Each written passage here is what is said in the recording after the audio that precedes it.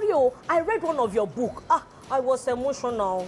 I cried. I'm like, she doesn't look like what she has gone through. Absolutely. How did you write about that kind of story? Okay, so I don't mean to be spiritual in any way, but it was an instruction from God to write my story, to let my story out. Are you now a motivational speaker too? Well, I've always been talking to people. They invite me to talk to people, teenagers, different conferences. How have you been able, when we used to see you on Jennifer, the way you used to cope with her, with your correct English, how did you cope? Local person to a very touch person.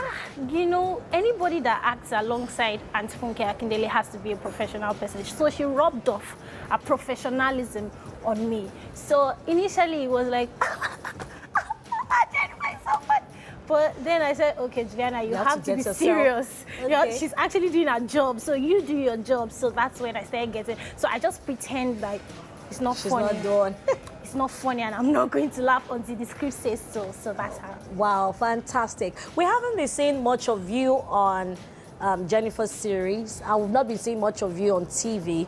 What is going on? Okay, so for Jennifer's series, Toyosi traveled to France. So the producer, according to the script, Toyosi is in France. So anytime Toyosi is back from France, then Toyosi is back on Jennifer's diary. So, is it now a citizen in France, or when will she be back? Oh, well, maybe the producer wants her to be a citizen in France first, so that when Toyosi comes back, she can then take Jennifer with her.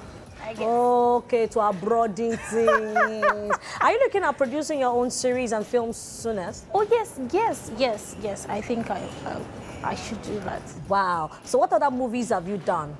Couple of days. I've done Couple of Days. I've done Another Father's Day that will be in the cinema. I've done Click Now. I've done Magic Time, Rivers Between. I've done quite a number of movies, yes. Wow. Because Jennifer's Diary is a television series and everybody gets to see it almost every time. Yes, so that's why everybody just thinks, oh, that's the only thing she does. But did you study acting? No, I did not. How did you start getting big roles? Okay, so I was on my way to church for choir rehearsals one day, and then my friend called me that she had written my name somewhere at an audition. I'm like, audition? No, I don't act, I sing. So I just went there because when I got to church, there was no rehearsals. So I went there, and I got there, and I saw a crowd. I was so afraid. I went to hide in the restroom. Plus, I was wearing my Dunlop slippers and my hair, so I didn't think that, I didn't feel like I was like them. Wow. So I just hid there until it was time for me to audition. And the moment I got into the auditioning room, I could not read. I was so nervous, I was so anxious. So the directors were like, oh, calm down, just go through the script for 5 minutes and come back. So I went through the script and I came back, and then they called me back like a month after, and that was like my first professional acting job. And I heard one gossip that you are getting married soon. Is that true? Hello, they told us. Is that true? I'm not getting married soon, no. It's not true. Why? Okay, maybe when the brother comes very soon. Nobody is on the line. Nobody at all. I'm not married. What happened to Oboda before? I'm not married. So, but you have a boyfriend?